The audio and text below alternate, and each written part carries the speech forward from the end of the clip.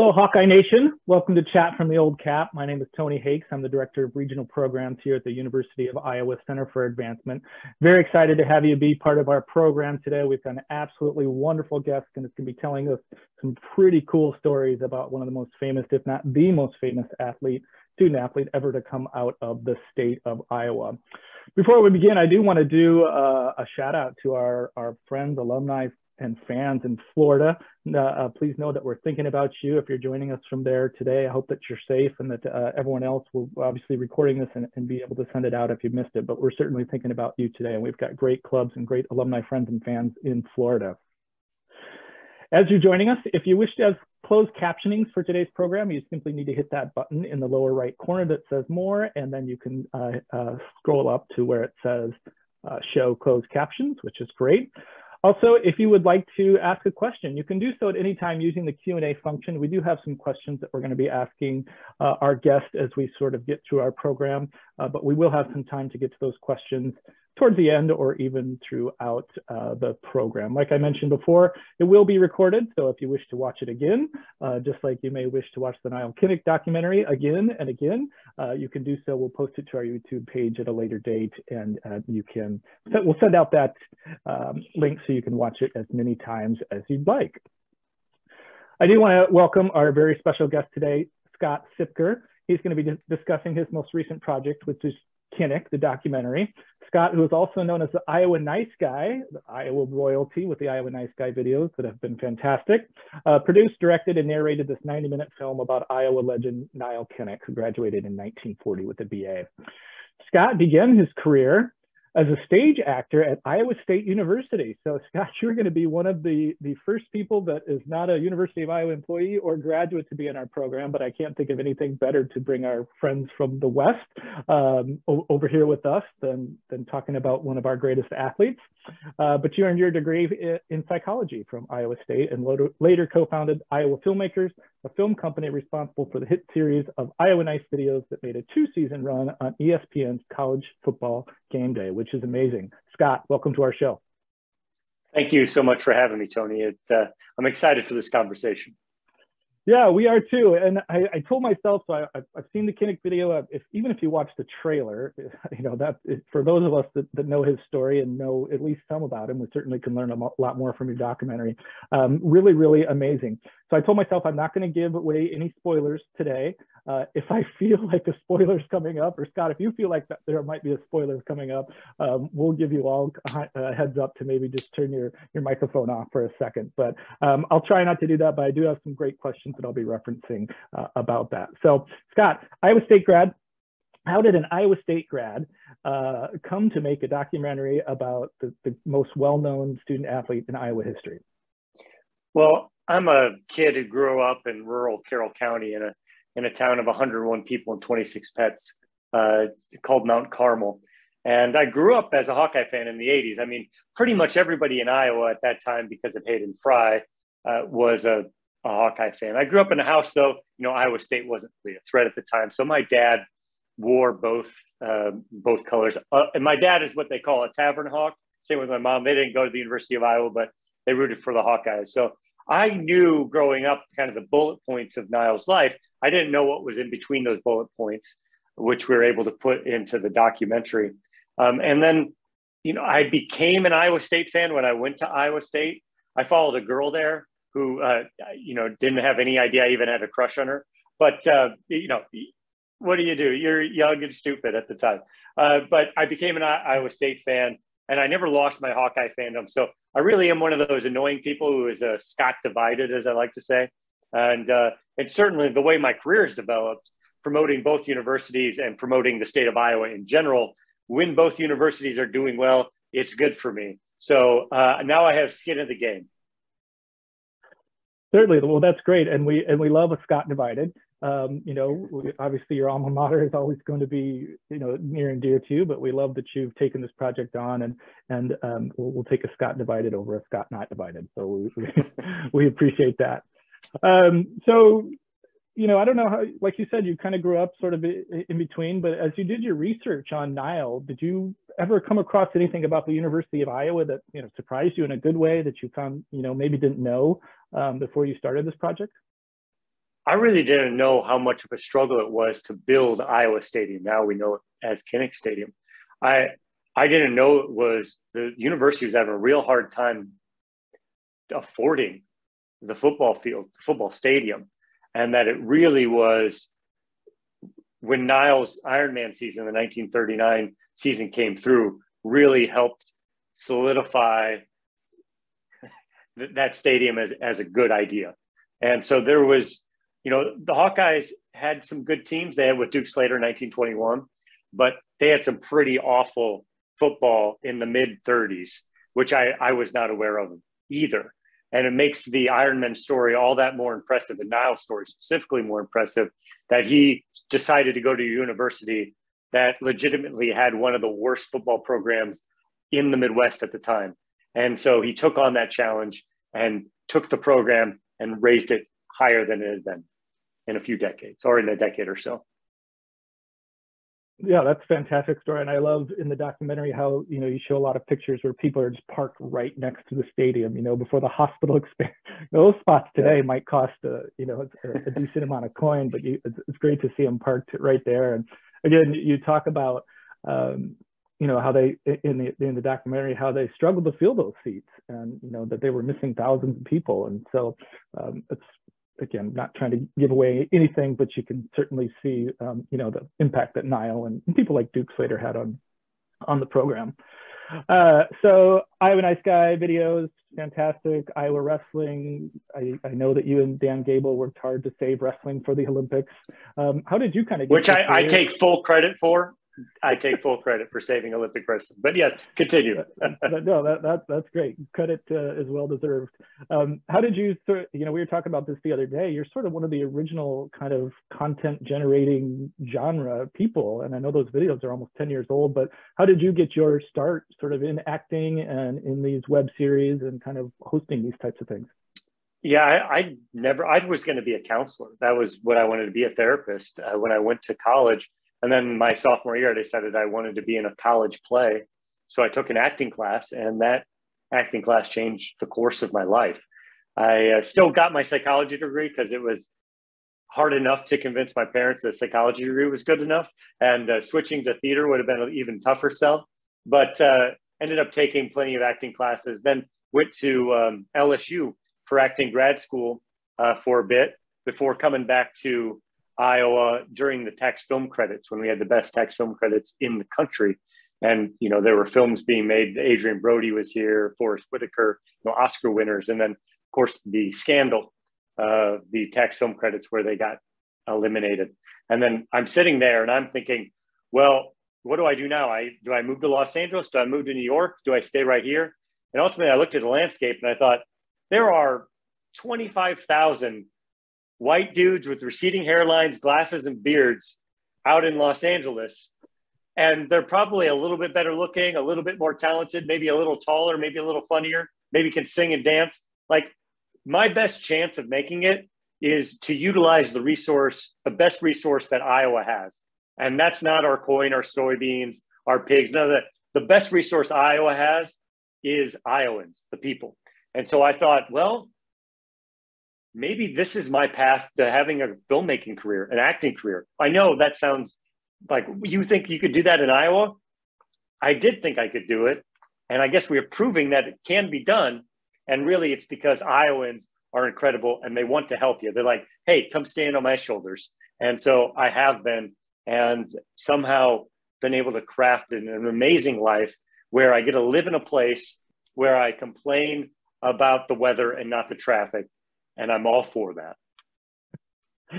That's great and so true. And my team is fortunate enough to travel a fair amount, and you know, we get all the time, Iowa Nice, is that a real thing? And absolutely, you know, if your car breaks down, someone is going to stop and offer you help or a ride or invite you to their house to have a hot dish of some kind. So these are all really great points. And I don't have a beard, but you know, we have some other things in common. I do wear glasses at night, but you know, the Iowa Nice series, so sort of how did that come to be? And I know you've done some PBS work and some hosting there, but you know, hundreds of thousands of views between all these videos. How did that project, you know, kind of help you launch your career? Yeah, the filmmaking group, Brendan Dunphy, who's the producer on the Kinnick project, and then Paul Benedict, who's one of our directors. We had kind of started this film troupe after the tax film credit scandal because we've like, well, we gotta produce our own work, and it was a dramatic web series that took place in the 1930s, following two hitmen around Iowa while they were helping escort Templeton Rye to Chicago. And this is a very serious project, very, obviously a violent time. And it's dramatization. So, it's fictional, but we set it in Iowa at the time. Turns out you need millions and millions of dollars to do a period piece. And we had none of those millions of dollars. So we kind of put our heads together and eventually Paul came up with this idea to do this little 2-minute essay. And he wrote it, and there was some swearing in it. And he's a good Christian boy, so he doesn't swear. So he thought, who can I send this to who's okay with swearing? And so he sent it to me. And I remember reading it. I was working at a cubicle job at the time, and I read through the script. I started crying. I was laughing so hard. And I was like, wow. So we went out and we filmed it a couple of days before the caucuses in 2012. And we put it out, and we thought we were going to get like 10,000 views, because at the time our videos were getting like 300. But we're like, this is good. This is going to get 10,000. And then all of a sudden, we're over 100,000. We're over 400,000. I'm getting calls from all across the world to do interviews. So Slovenian TV is asking me to do an interview. I don't speak Slovenian. I'm not even sure I know where it is. But then we were BBC and CNN, and we're over 700. We eventually get over 1 million views on YouTube. It just changed the course of my career and of my life. That's incredible. So, a little idea that you thought was hilarious and maps your career out, which is really cool. So how would you describe, so the documentary's been out for about a month now. How would you sort of describe the response to that so far?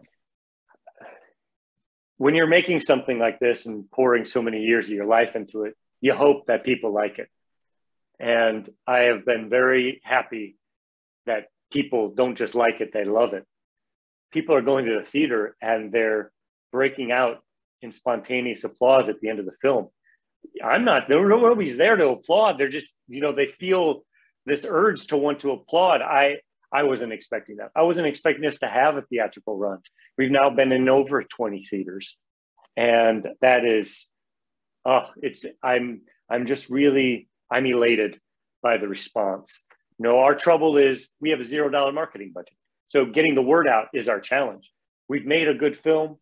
People really do like it. I mean, Hawkeye fans in some ways see it almost like a pilgrimage to watch this film, go somewhere to watch it if it's in the theater or stream it online. And that I feel very, very fortunate that somehow nobody had the idea over the last 80 years to do a feature-length documentary on Nile Kinnick. So I'm so happy that nobody did that, and we got the opportunity to get to know Nile in this way. That's great. And as I can't, broken record here, if you haven't had a chance to see it, please go out and see it. I watched it in a couple different pieces, and at one point during the film, kind of towards the end, I had to stop and go into a different meeting, and I was just kind of like, oh, okay, get it together. You can lead this meeting. You can go in and still be creative with this sort of on the back of your mind. But eliciting those kind of emotions and spontaneous clapping and applauding and cheering and laughing and crying, I think it describes the film so well. So let's dive a little deeper into the film. So what was it kind of like to go on this journey to find not necessarily the real Nile Kinnick, but find out more about who the real Nile Kinnick was? Well, it was a long journey. We're very fortunate that the family did such a good job of preserving many of the letters and scrapbooks and war journals that Nile crafted himself and that the family put together as well. So happy that we're lucky they donated those to the university. And then in 1959, when the first collection was donated to the university, that the archives, the special collections at the University of Iowa, I have to give a huge shout out to what they've done for decades to categorize, preserve, scan, has been, and give access to these wonderful documents. I mean, really, the only way you can get to know Nile, except for this one other one, which we can talk about, Don Bice, who's in our film. But without Don Bice, Nile's first cousin, our only window into the real Nile Kinnick is what is left in those letters, notebooks, and scrapbooks. And so just going through that mountain of information was a lot, but it was a joyous process. I'm not going to sit here and tell you that it was easy or that it was always a happy adventure. When you're making a film, there are lots of ups and downs. There's moments where you think, we're never going to get this done. Or how are we going to tell that part of the story? Or you'll spend months of your life working on one section, and then you realize, oh, that section's not even going to make the final cut. So there's a lot of challenges that go into making this film, or to making any film. But in the end of the day, I just feel like just so lucky to have gotten to know Nile in such an intimate way over the last couple of years of my life. And I could speak for the rest of the team as well. Just really lucky. And even though this was a long, laborious process, the amount of joy that was extracted through just the process, and now the destination that we're at has been, I mean, it's a life's work that I hope will outlive us all. You're pulling boxes and boxes of his letters and documents and journals and pages, and it's all of it's so eloquent and thoughtful. And, if you think of it today, modern email, yes, I can make that meeting. That's quite different than him being very sort of existential and thoughtful and so genuine. I know you cover a lot of, interesting things about him in the film, but what are some of the more interesting things that stuck out to you in sort of your research? Well, as I tell everybody, this film's 90 minutes long, and for about 87 of those minutes, you're going to learn something new about Nile. There's just so much to him, and his life is fairly well documented throughout up until the end, which is frustratingly and tragically undocumented. But couple of the things that I just find so charming is like that Nile's nickname when he's growing up was June. He's running around Adel as a little 7-year-old. People are calling him June. They don't call him Nile, they call him June. And I just find that to be so charming. And also, I find it really charming and endearing how you can tell Nile got butterflies when he was around girls. And that, he was looking for a wife, but boy, he really liked going on dates. And the way he writes about the girls, you can hear that innocence in there. But also, I mean, he's a young man. And I find it just so endearing. And then his sense of humor. We don't think of Nile's sense of humor ever. I mean, I don't ever remember before I got into his letters and notebooks and stuff, but to realize, obviously everybody has some sort of sense of humor, but he had a really good observational humor. And we able to bring that out in the documentary, like the way that he writes about when he's in military training and when he has to go to the bathroom, and it's just open stalls and all these toilets, and there's these big lugubrious men, as he calls it, just sitting around waiting aspirants. He uses that term. And it's just revealing Nile as the person and not the bronze statue. And so those are some of my favorite things that we got to learn about Nile. But as I said, you learn so much about him that this film will really teach you the ins and outs, as best as we can tell, of the real Nile Kinnick.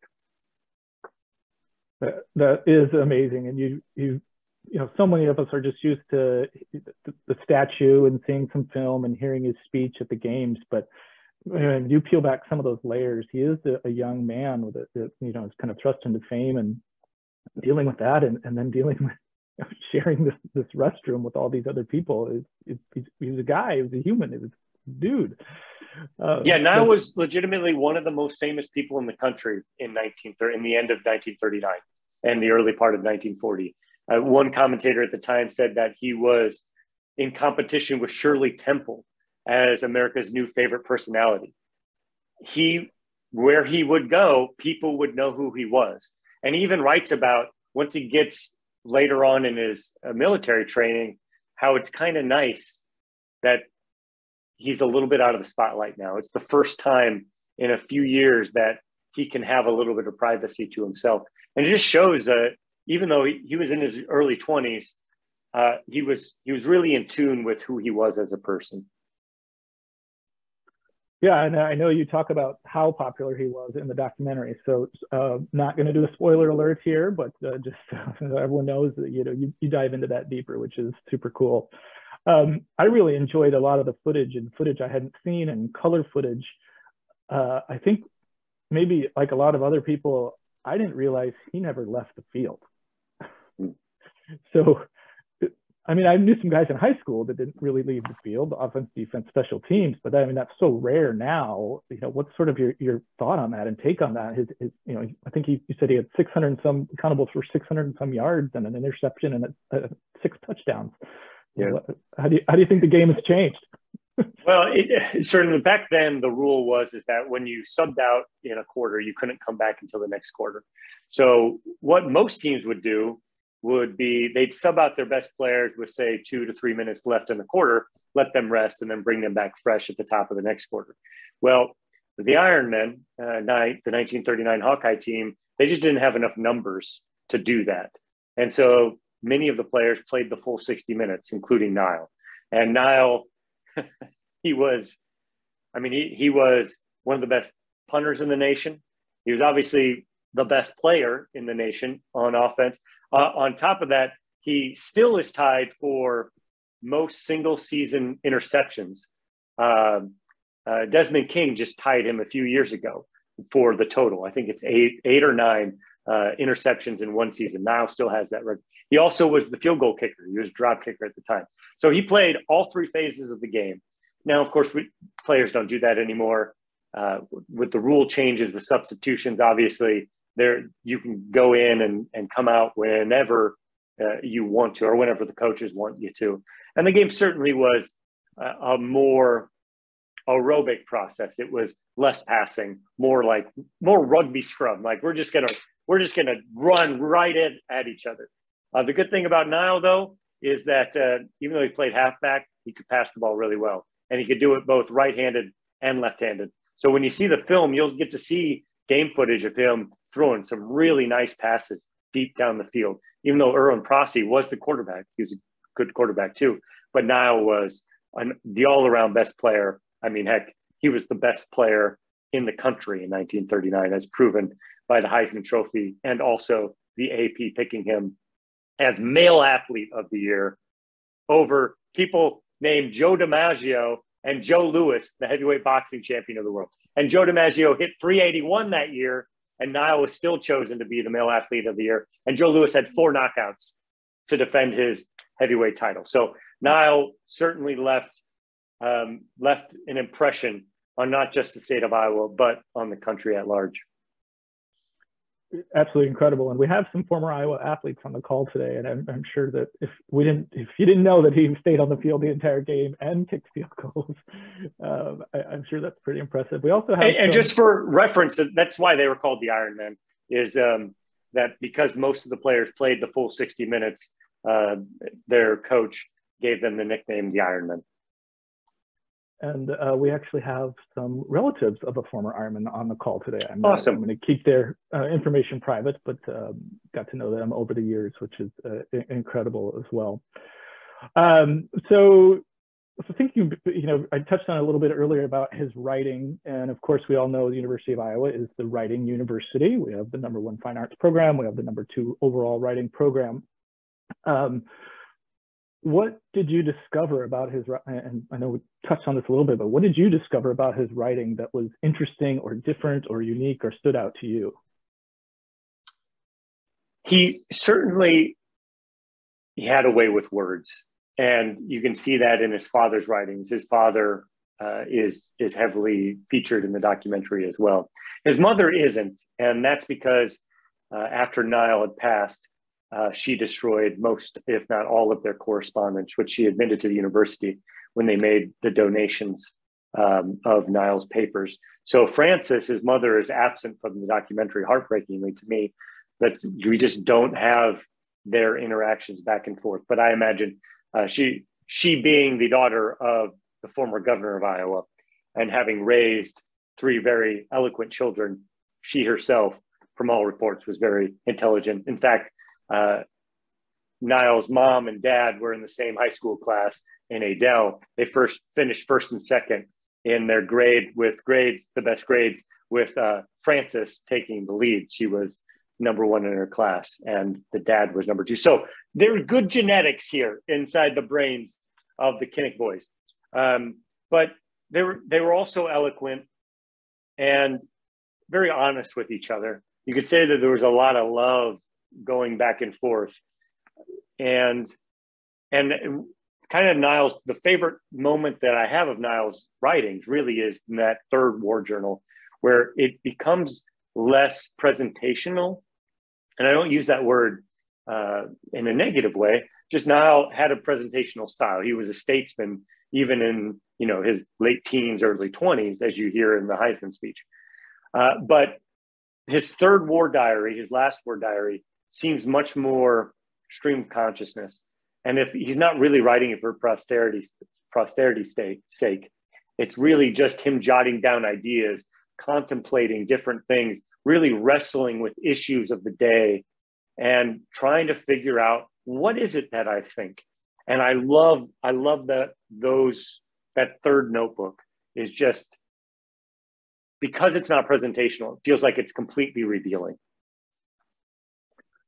Definitely notice a difference in the film as his last war journal, that third war journal comes to fruition. Like you point out a lot of different things that are, not quite the same as his early writing, which is really revealing.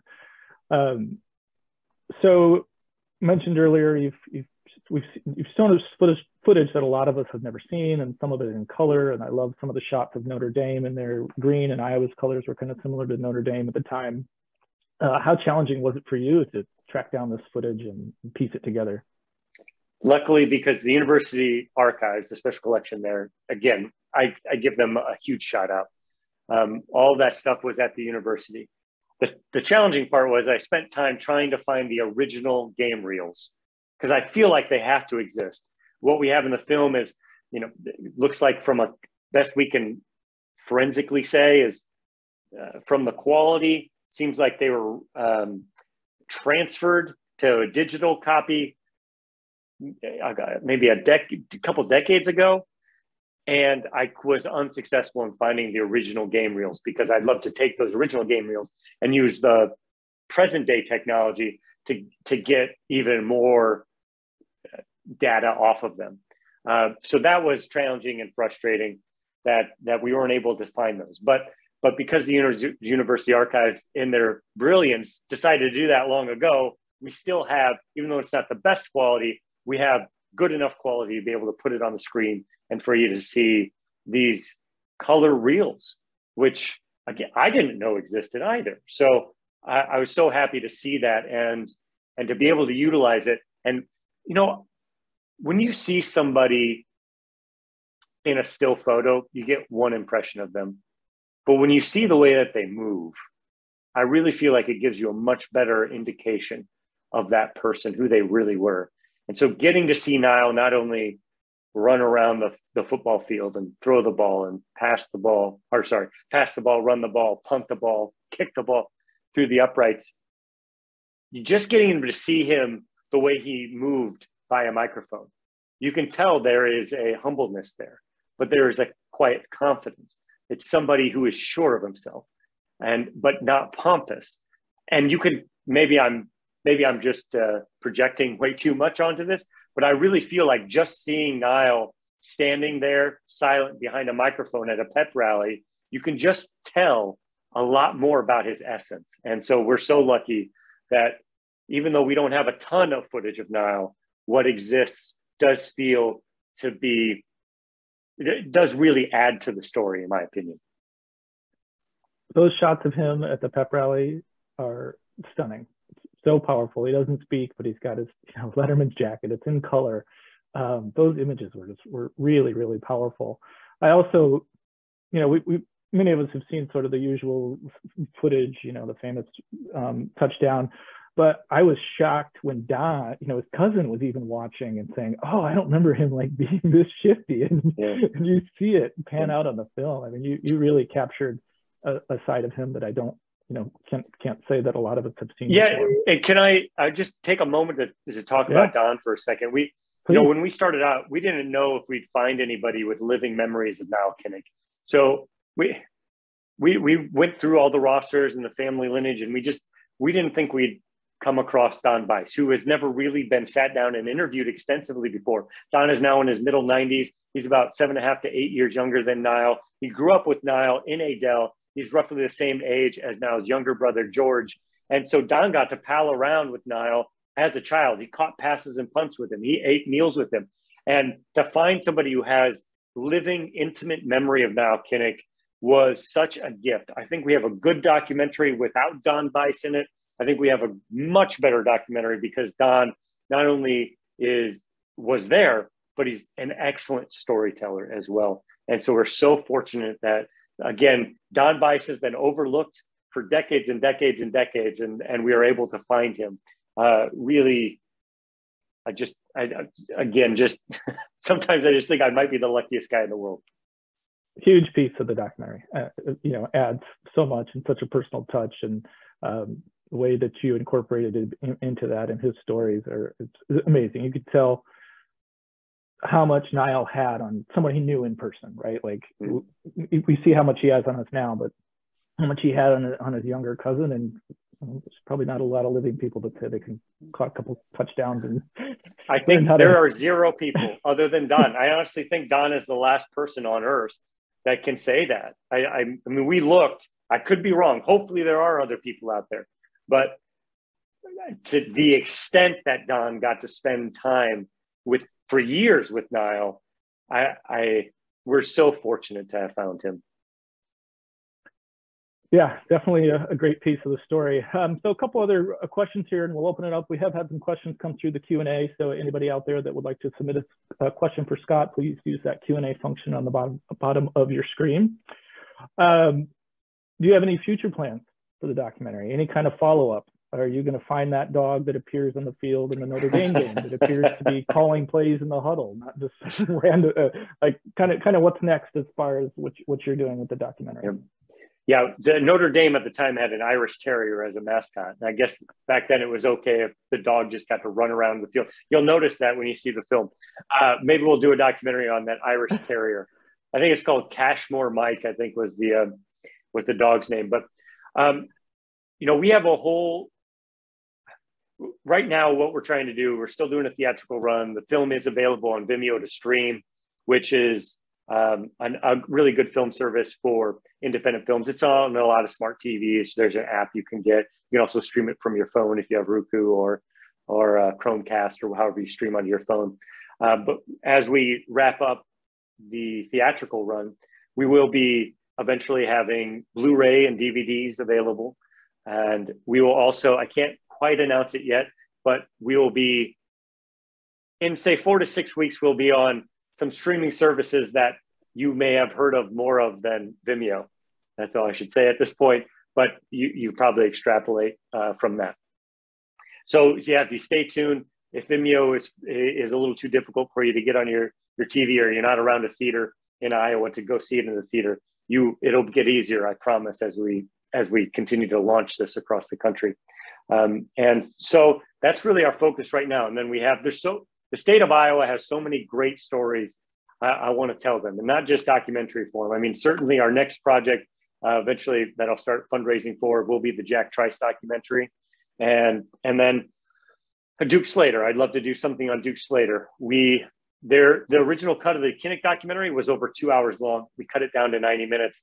And most of the section that was taken out is the story of how Kinnick Stadium got to be called Kinnick Stadium instead of Iowa Stadium.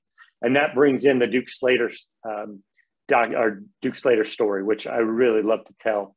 And so we have that. Kate Shelley was a hero in 1881, just outside of it, right here in central Iowa, saved a bunch of people's lives crawling across a train bridge. If you haven't heard the Kate Shelley story, and that's a screenplay that a partner, Paul, that we've mentioned before, one of the directors of the film, and I have put together. And hopefully we'll be able to do that. Valentine Road is still out there. Anyway, we have so many stories. There's Donna Reed would be a great story to tell. John Wayne would be a great story to tell. There are so many amazing stories to tell in Iowa. And I think when you see the Kinnick documentary, we're not trying to tell them in like rah-rah Hawkeye way or rah-rah state of Iowa way. It's really, we're just coming at it from a national perspective that this is an interesting story. And it just so happens that it takes place in Iowa. But of course, as an Iowan, I want to tell Iowa stories and share them with the nation. And that's what we're going to try to continue to do. And the more successful Kinnick is, the more likely those other projects will be to happen. That's great. Well, we look forward to learning more about this new streaming service, or this new venue that you're going to be using for a streaming service. I did have someone ask how to view the video, so I'll ask that my colleague Derek puts that up in the chat so people can click on that link. Yeah. Couple sports questions. In your research, who would you put on your Mount Rushmore of Iowa football athletes?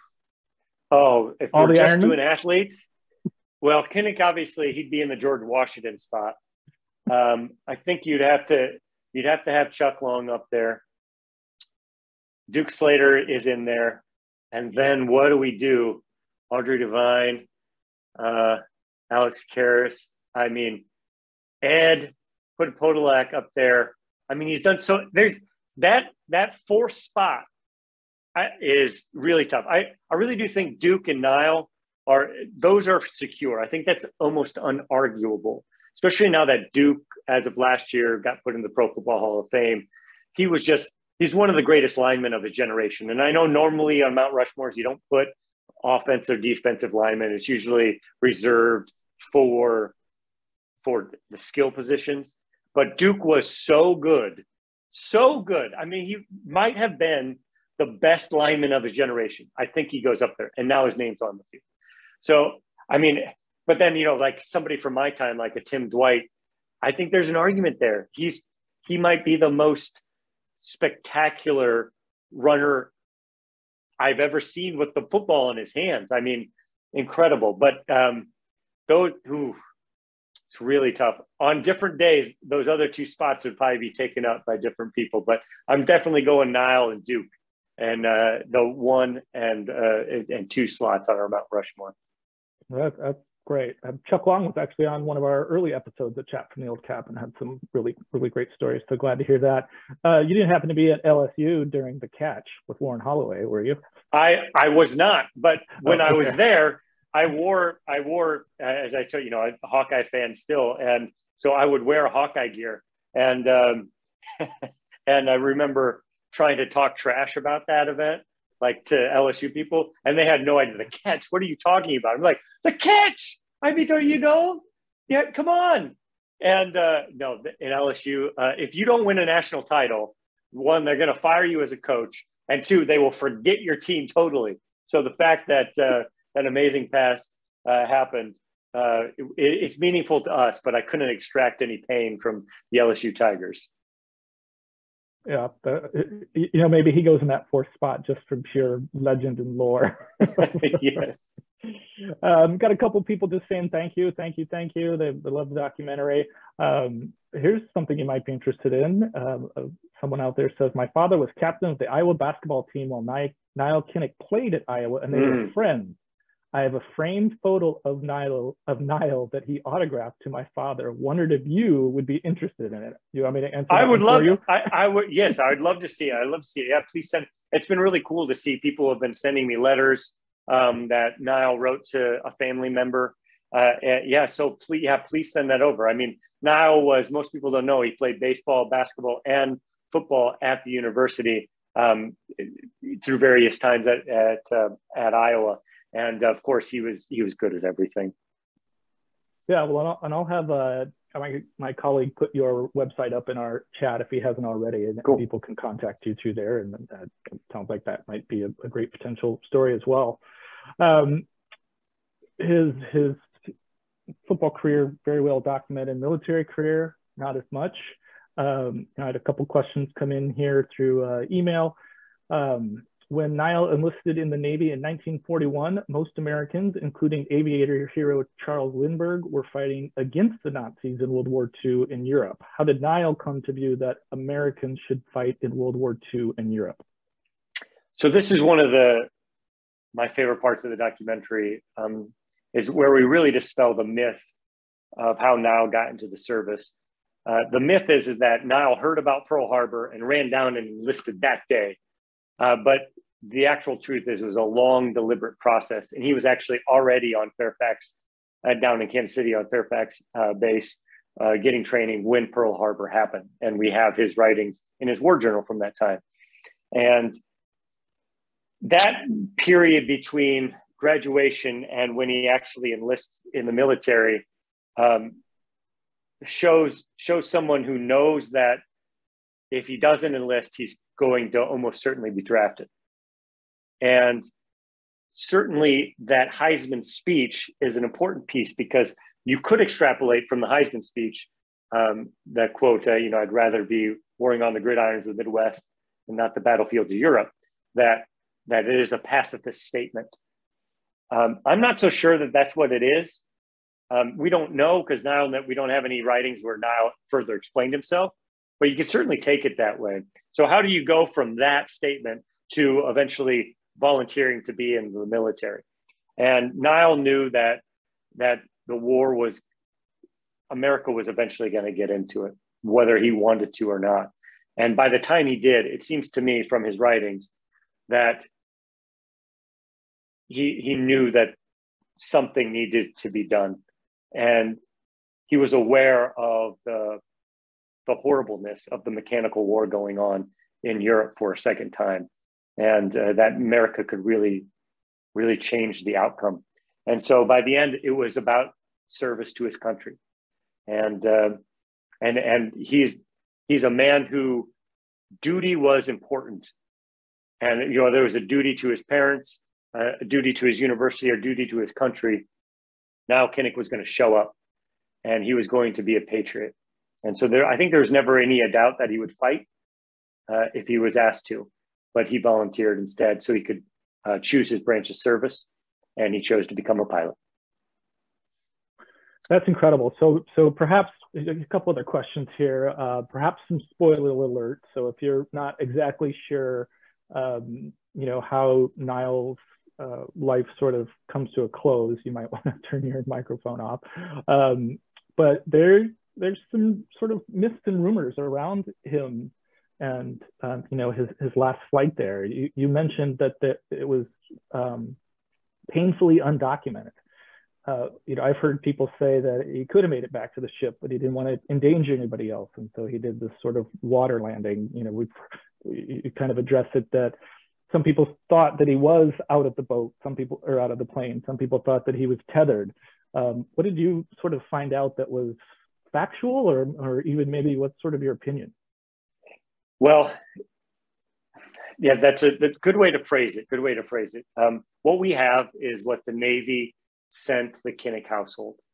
And that letter is in the film, and it's read. So you get to hear it.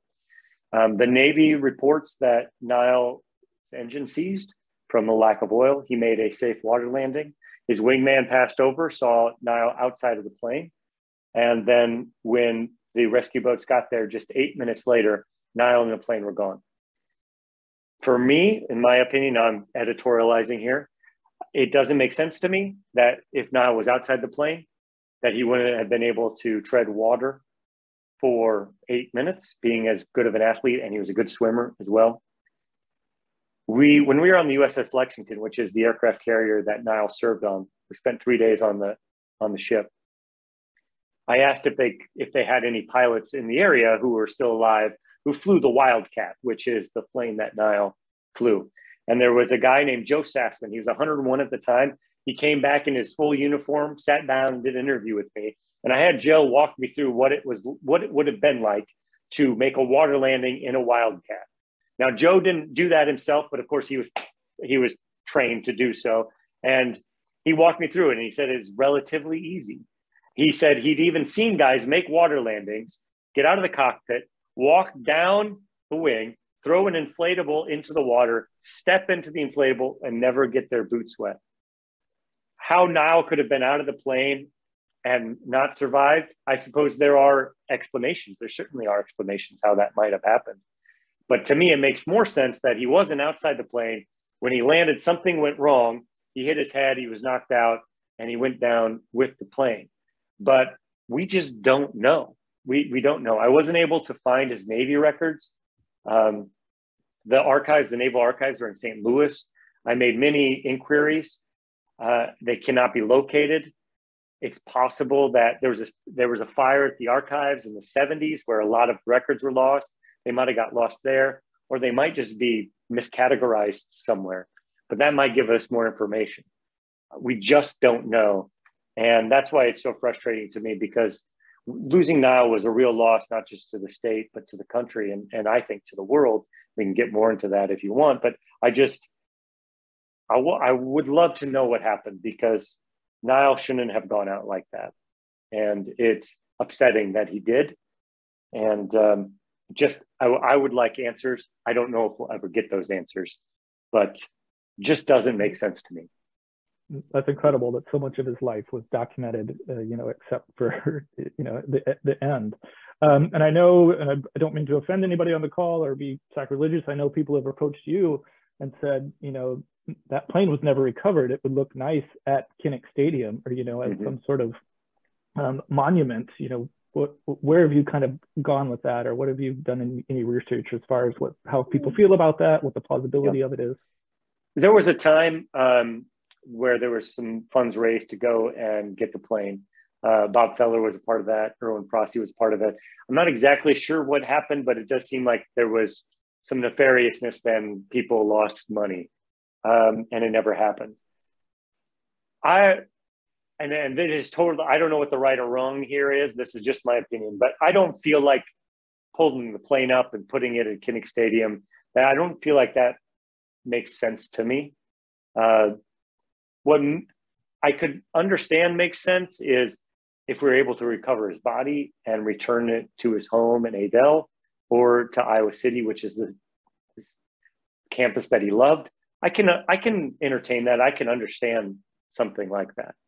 And I can also argue in my brain that that's something that Nile would have done. He would have preferred to be laid to rest in the soil of Iowa and not the shallow waters of the Gulf of Paria.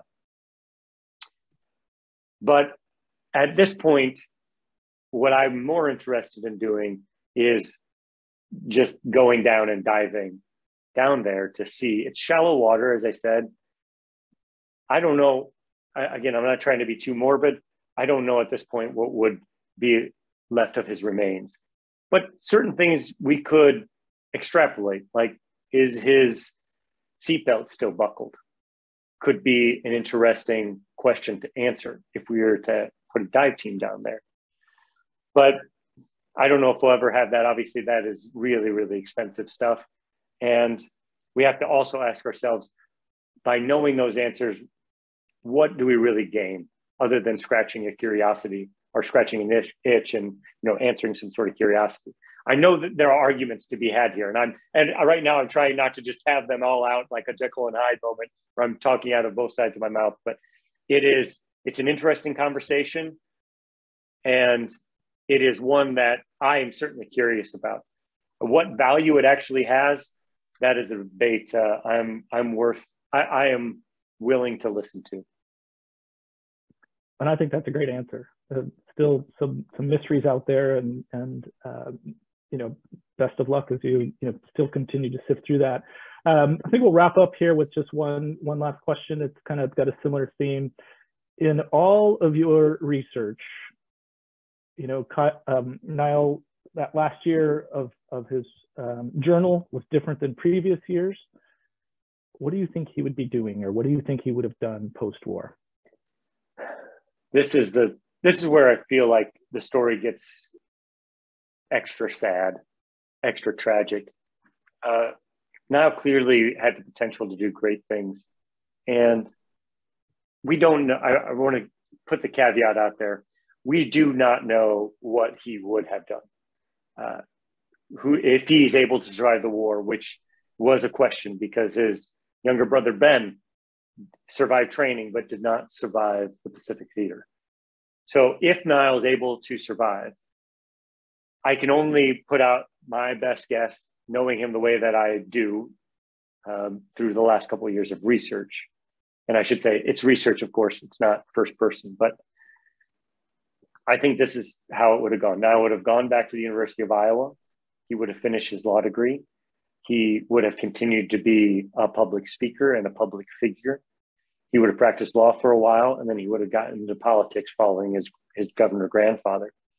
I think, again, we don't know what would happen, but I think the floor for Nile, he's clearly interested in politics, is probably governor or senator of the state of Iowa, okay? His ceiling is absolutely president of the United States. That is his potential. That could have happened. And the real tragedy comes in for me where if the darling of the Republican Party in the 1960s and 70s was not Richard M. Nixon, but was Nile C. Kinnick, how different not only the country would be, but the world. How would Nile Kinnick have handled Vietnam? I don't know.